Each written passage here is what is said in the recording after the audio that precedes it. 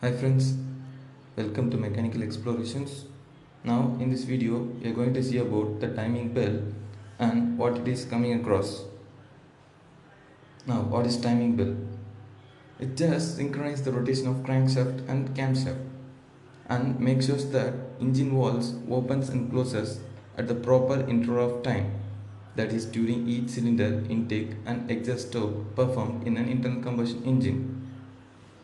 And it also has teeth insides which makes sure that it prevents the piston strikes the walls, and it also known as a roller chain. Now you can see the parts coming across the timing belt or camshaft pulleys, timing belt tensioners, timing belt pulley, timing belt idler, and finally the crank and the crankshafts are the parts coming across the timing belt. Now in this schematic diagram you can see how the timing belt travels.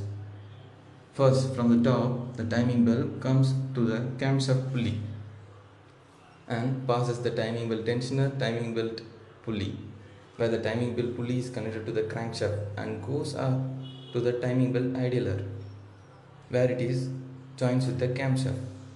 The separate view of the timing belt, it is 2 in number. You can notice that in the diagram the timing belt has internal teeth, not an external one. Centered or timing belt guides. They are guided time for which the timing belt movement should be in an internal combustion engine. Now coming to the job which is left for timing belt. Many of you wonder what is timing belt and why it is used in an IC engine.